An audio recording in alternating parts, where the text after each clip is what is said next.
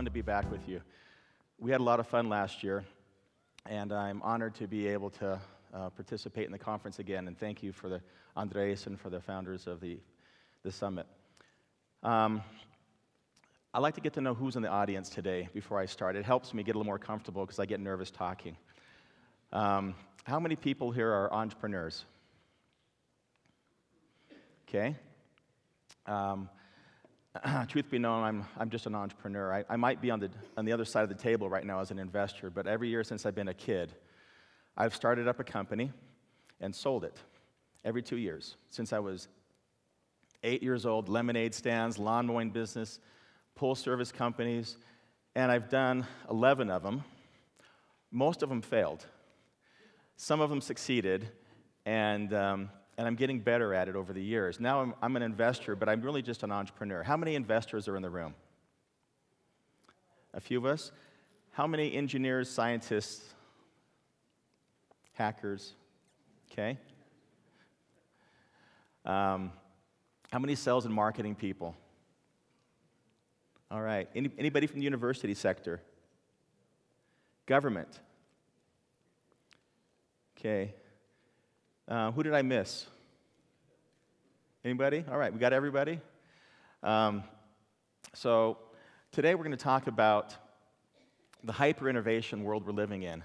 When I started my career, there was no internet, there was no smartphone, there were no hard drives on computers. We had floppy disks. And the pace of innovation has been exhausting. Every year since I can remember, the innovation has been doubling, the speed of computing power has been doubling, and how do we operate and keep pace with this environment? And so we're going to talk about some principles that will help us today and keep pace. And I thought we were going to have something up here on the screen, so I'm going to have to look back to see what I'm talking about. Sorry about that. So we live in this hyper-competitive environment, and before we start talking about hyper-competitive innovation and this change we're going through, I think it'd be helpful to talk about what is innovation. So you guys feel free to stop me, talk about this. This could be interactive. From the audience, can anybody give me a definition of what is innovation? Do something in a better way. Love it. Make a big difference? Love it. Has to be implemented, change. You're changing something, it's true. Any other definitions out there? Ideas that add value. Okay, so there's incremental innovation, so you're incrementally adding value, or there's disruptive innovation where you're completely changing a paradigm. There's one over here. What was it? Somebody shouted out, one more.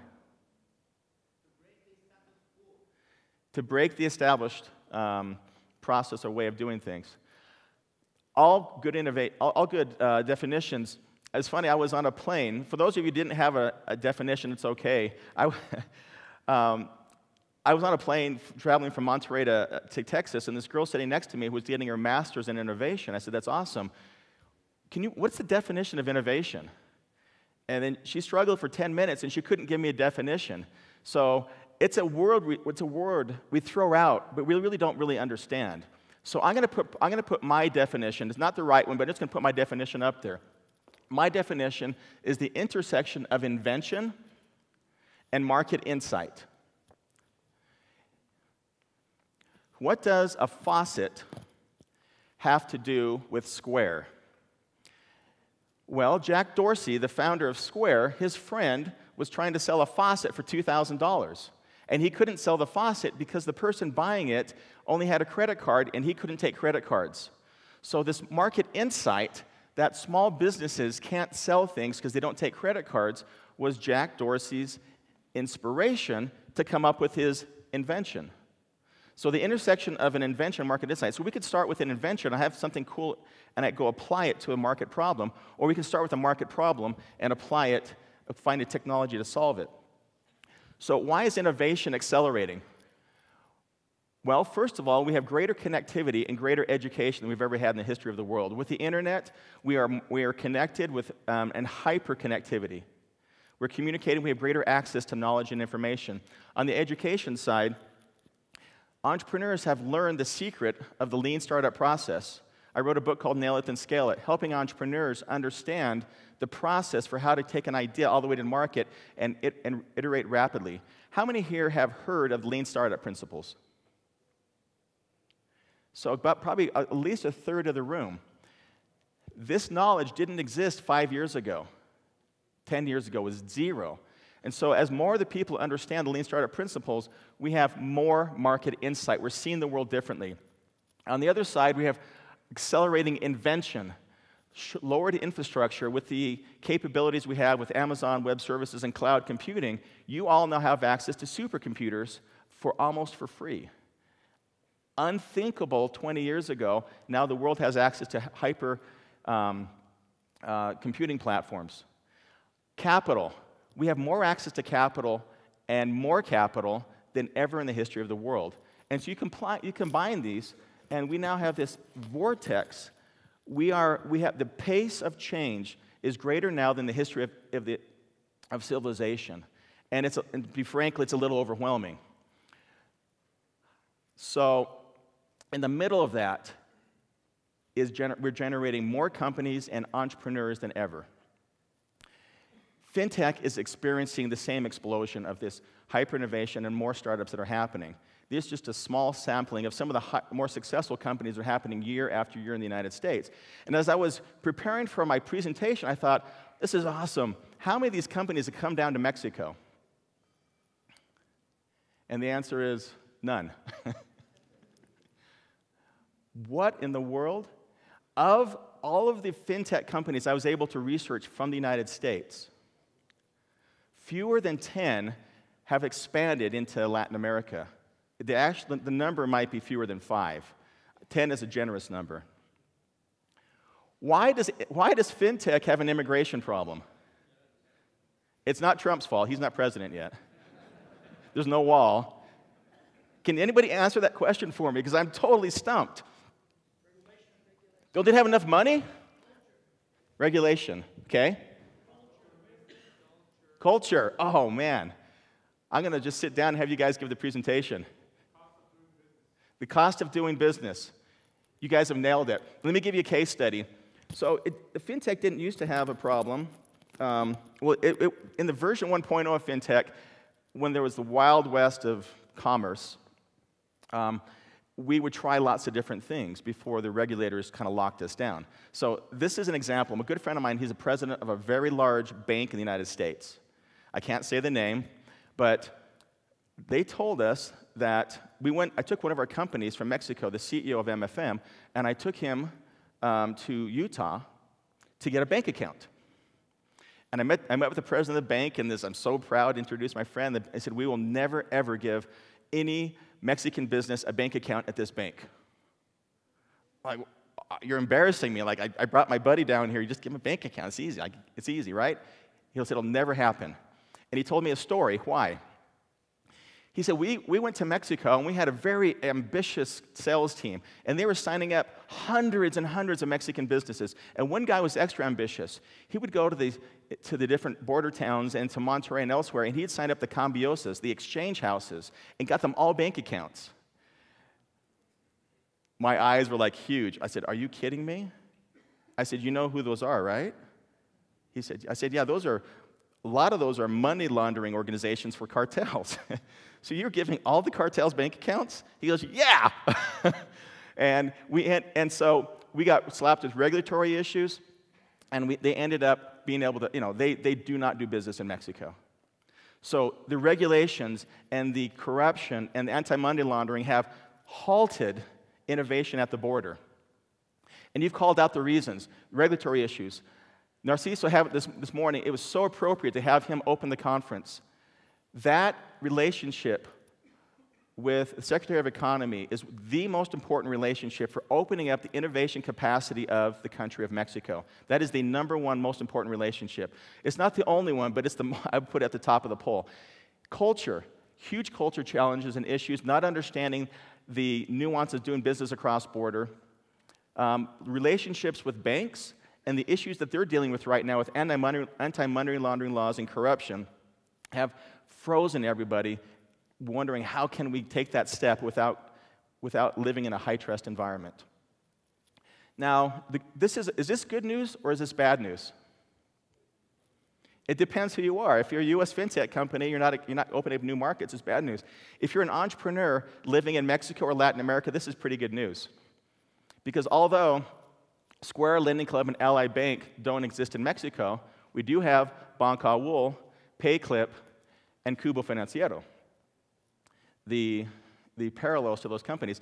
And when we were investing into Clip, the CEO met with Jack Dorsey and asked him, and Jack Dorsey came to Mexico City and asked him, "Are you coming to Mexico?" And he says, "We have no plans to come to Mexico."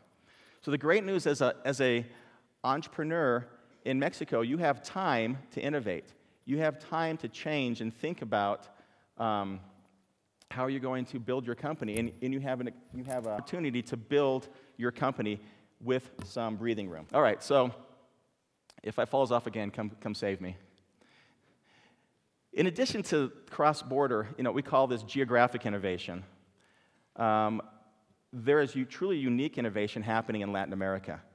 And here's 3 examples of companies in Mexico that are experiencing have created very unique disruptive plays. Switch, that allows you to pay your electric bill and many other bills online with an app. MFM, cross-border financing to help companies import and export. They give out over $1 billion a year in loans to companies that are importing and exporting using the foreign exchange mechanism to allow to give out these loans. The float, basically taking the difference on the float. GoSocket, this is a Chilean company that is doing innovation in the financial services space using invoicing, electronic invoicing. All right, so just because we have time doesn't mean we can take all the time in the world. And if we're going to be building out hyper-innovation or companies that are going to be competing at a global scale, there's some basics we need to understand to build a solid foundation in order for us to compete effectively here in Latin America. This might seem counterintuitive, but in order to move faster, we need to slow down. We need to focus and identify and work on the fundamentals before we launch our companies. So the pair of tennis shoes up there represent the famous basketball coach John Wooden. He coached for UCLA for many years. When John Wooden would bring his team on the floor for the first time, the first thing he did with his team was he had them put on their socks. And he sat next to them and said, "Let me teach you how to put your socks on. Make sure that your toes are square, that there's no wrinkles in your socks, and it's pulled up firmly." And then after he helps them put their socks on, he helps them put their shoes on. Make sure it's open, get the laces right. And he said, by the way, he said, why do I want you to get your socks figured out? Because if you don't have your socks figured out right, you're going to get a blister. And if you have a blister, you can lose playing time, and then I'm going to get fired. So you can't have a blister, so let's focus on the fundamentals. He did this with all of his players the first day of practice, focused on helping them get their shoes on and their socks and tie the double knots so their shoes don't come untied. That basic, and then he built from the ground up a world-class team, was one of the winningest teams in the history of college basketball.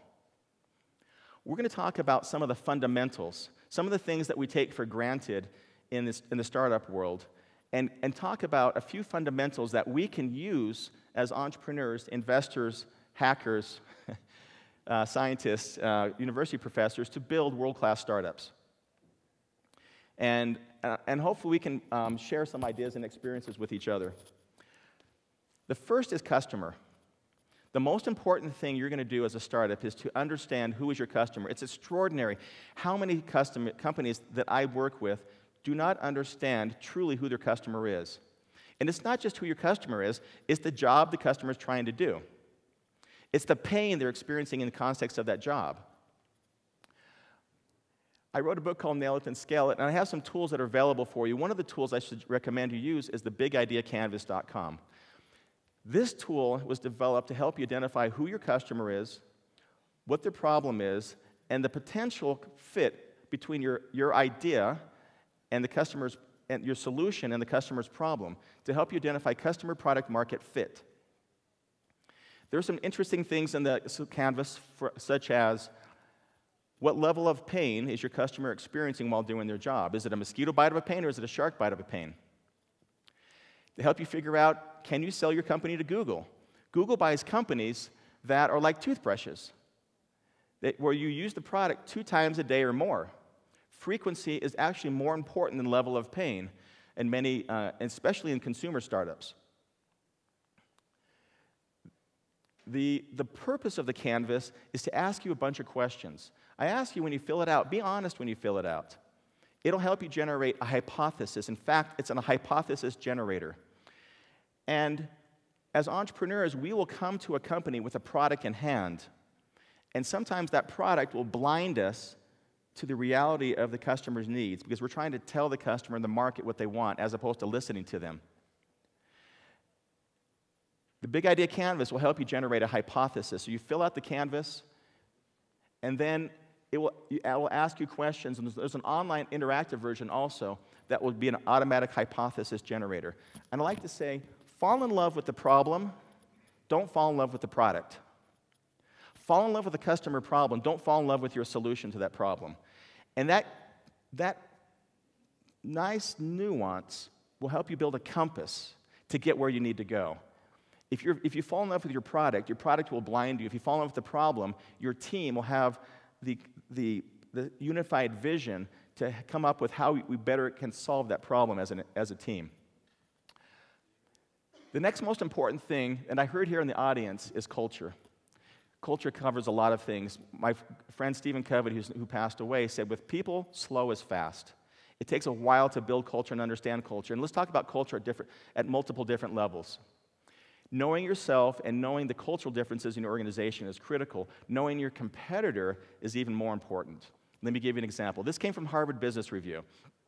I wish I had had this years ago. I would have made fewer mistakes here in Mexico. So, although my mom was born and raised in Mexico, I was born in California. And so I'm very expressive, but I'm also very confrontational because I'm from the United States.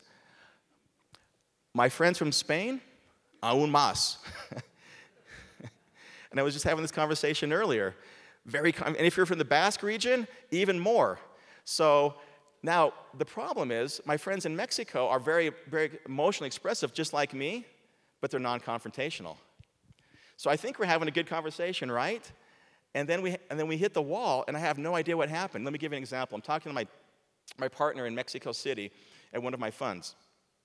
And I said, okay, we have this tool we use to solve problems in our offices in the United States. When you have a problem with somebody, you take that problem to the individual directly, and you confront them about the problem.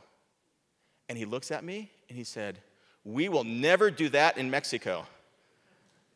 I thought he was an idiot. He thought I was rude. Who's right? How do you know, and so we didn't have cultural context to understand how to interact and communicate with each other. So because of that lack of knowledge, trust started breaking down in our organization.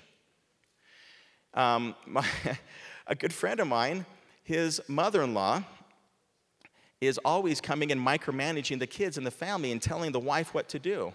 Well, he's non-confrontational. And so he just sits there and watches his wife get beat up month after month until his wife explodes. It's pretty important to understand that there are nuances. My son just got back from Sweden. They're non-confrontational, they're non-expressive.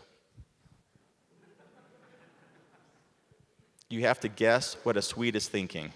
It's just, you have to look for very slight clues. And I'm Swedish, but I'm born in the United States. So I'm Mexican, Swedish, American. I'm really messed up. Another way of understanding how to build trust is there's a continuum of how we give trust and take and establish trust with others. Also, really important to understand, in the United States, we use cognitive trust. Are you capable? Is your product work? Do you present yourself well in meetings? Are you an effective operator? Cognitive trust, things that we can observe. However, with my Mexican mind, it's effective trust. Did I have dinner with you? Are you my friend? Are you my family member? Do we share experiences? Do we laugh together? I trust you in Mexico because I spend time with you. I trust you in the United States because you're capable. Who's right? Nobody explained this to me. My mom didn't explain this to me. And so this is a huge barrier, and you can see some of the cultural issues, why technology just can't launch across the border. It hits the wall, but it's an invisible wall. It's not a built wall. It's this cultural barrier. Okay, continuing on the theme of trust. Startups happen at the speed of trust. Stephen M. R. Covey says, business happens at the speed of trust. Startups times 10. Why is that? Because if you don't have trust in the organization, you don't have flexibility. Like if I don't trust you, and you know if you make a mistake, you could get fired, you're going to pull your head back into your shell, and you're going to be like a turtle. I'm not going to take a risk. But in a high-trust environment, you're going to take a risk because you can. Because you know if you fail, you won't get fired unless you're the Secretary of Economy. Flexibility. What does trust have to do with flexibility? Because I can try stuff, and flexibility enables creativity, and creativity enables innovation. We don't have startups if we don't have trust. It is the foundation. What I have observed in Latin America is that the startup communities are very tight, and they've built a nice trust environment within startup communities. The broader community has a lower trust coefficient. Different geographies in Latin America are accelerating their trust coefficient. One of those is Argentina. It's amazing what's happening in Argentina right now. I just got back from Argentina. I spoke at their business summit this last week. The trust coefficient in Argentina is exploding, and it's being led by the president of the country, President Macri, who's created an open, transparent style for the country. So it's not just the startup community who's super innovative and high trust. It is the whole business sector that has transforming itself. And this is an interesting photo. Next to me is the president of Argentina. Next to him is the ambassador of the United States. And for the first time in 20 years, the Argentinian president was inside the U.S. Embassy. We were hosted last night in the British Embassy. Thank you. It was lovely being there. I wore a tie because I didn't dare not wear a tie to the British Embassy. And everybody else had T-shirts on. I felt stupid. All right. Warren Buffett says, trust is like the air we breathe. When it's present, nobody notices. When it's not present, everybody notices. Corruption.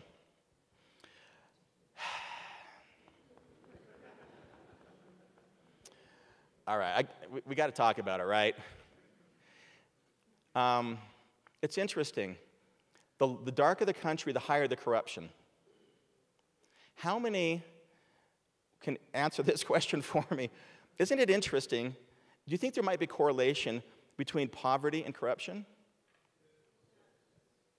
Because you look at those countries that have a higher corruption, they also have higher poverty. There might be correlation there. Is possible? World Bank says if you eliminate corruption in a country, you can 2x or 3x the GDP of the country, 2 to 3x. So how many people here would love to eliminate poverty in the world? There was a couple of bankers that said no. Okay. But most of you raised your hands. For those of you who raised their hands, here's how you can do it. Promise to yourself that you'll have high integrity in every situation. Because the difference starts with us. If we have high integrity, we will reduce the friction of doing business in our environment. People will trust us. Business happens at the speed of trust. Lower integrity, the wheels come off, right? It's impossible to get things done in a low-trust environment. A high-trust environment, lightning fast. You can do deals on a handshake and know that's going to happen. Low integrity, you can have hundreds of attorneys and still have low trust. Operating in Mexico is difficult. It's very difficult. You cannot trust the rule of law in Mexico to protect your company. And so we have to deal with this. If we want to speed up our ability to do business and compete on a world scale, we're going to have to address this someday or another. And I think the entrepreneurs of Mexico, and I believe this from the bottom of my heart, are capable of making that change. It's not going to happen with the established old guard that is operating in corrupt environments. It's going to be the entrepreneurs that have nothing to lose, right? Because if we have operate in a high-trust, transparent environment, el que no tranza no avanza. What the hell? Who came up with that one? Un politico pobre es un pobre politico. I know who came up with that one. That is not true. That is not true. That is absolute lie. We've been fed a lie our entire careers, and we have to stop it here. Okay, moving on. Get on my soapbox. Okay, team. Team is critical, and having a high-quality team dramatically improves our ability to move at speed. A world-class engineer is 10 times faster, better coder than a good engineer. Now, in addition to the engineers, we need a startup team around those engineers. And I like to say we need a hacker, a huckster, and a hopeful. I did these, and so you can beat me up, but I think Superman's my favorite. He's the hopeful. He's the visionary. He can see through walls. He can see the future. He can say, this is how it's going to be. He can go to the future and go to the past. He's the visionary. Now, you need an engineer. You need a hacker to build that vision. And they needed a huckster, somebody to sell it. And let's be honest, Batman's not really a superhero, right? He doesn't have any, he just has lots of tools on his belt. But he sells it really well. All right, so how do you maintain this startup team? How do you keep these guys motivated? And how do you make sure you maintain the right culture in your organization? The guys that have high-performing teams do this on a regular basis, quarterly, sometimes monthly. The CEOs go through the organization and they say, who are the high performers in the organization? And you can tell by their performance and feedback. That's easy. The other thing they look at is who has the highest cultural fit in our organization that represent our corporate values. And they drop the employees into the quadrants. So what do you do with the person on the bottom left? Low performance, low culture. You fire them. How soon do you fire them? Fast. By noon that day, fire that guy. Okay? What do you do with the guy in the top right quadrant? Super high performance, good cultural fit. You promote him as soon as possible. You provide incentives. You put golden handcuffs on them. All right? Here are the tough ones. What do you do with a person who has a high cultural fit but low performance? Motivate them. Give them another chance. Maybe find another seat in the organization. Give them another shot at it because they're a good culture fit. Maybe they're not a good sales guy. Maybe they should go to customer support. Okay? The bottom right quadrant is the toughest. Super high performer, but he's caustic, poison to the organization. What do you do with that guy? You fire him. How soon? By noon that day. Once you know you have a problem, it's already too late to make a change. Do not let a bad culture ruin your organization. It takes a lifetime to build a reputation. It takes 5 minutes to lose it. So, periodic performance employee reviews, I don't think they work overall, but this is an interesting tool that the CEOs can use on a regular basis to make sure that you maintain a high-performing, high-culture organization. Okay. Couple more thoughts. Core competencies. World-class companies operate at the intersection of a deep core competency and a large market problem. Most people I ask have no idea what their personal core competencies are or their organizational core competencies. If I were to ask you right now, what's your core competency of your organization? You're going to go, because that's what everybody does to me. I don't know. And you think about it. Think about it. I'll help you think about it as you're thinking about yours. What's Honda's core competency? They have many of them. What is their primary key core competency? Engines. Honda builds world-class engines, and they put them in all of their products and service and all their products. They've built an empire around being the world leader at combustion engines. Last tool I'm going to leave with you is that of accountability. When we grow an organization, our goal is to grow quickly and improve our rate of performance. One of the best tools I'm going to leave with you is this concept of accountability. When performance is measured, performance improves.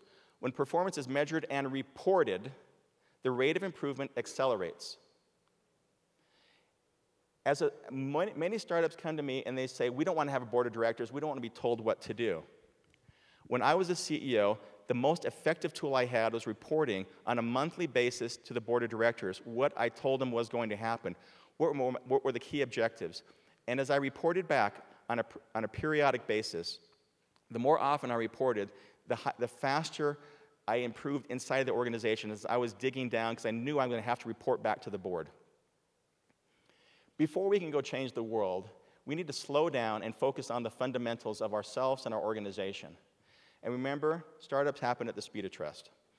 Thank you for spending time with you. I don't think we have time for questions. And so I appreciate the opportunity, and good luck with the event today.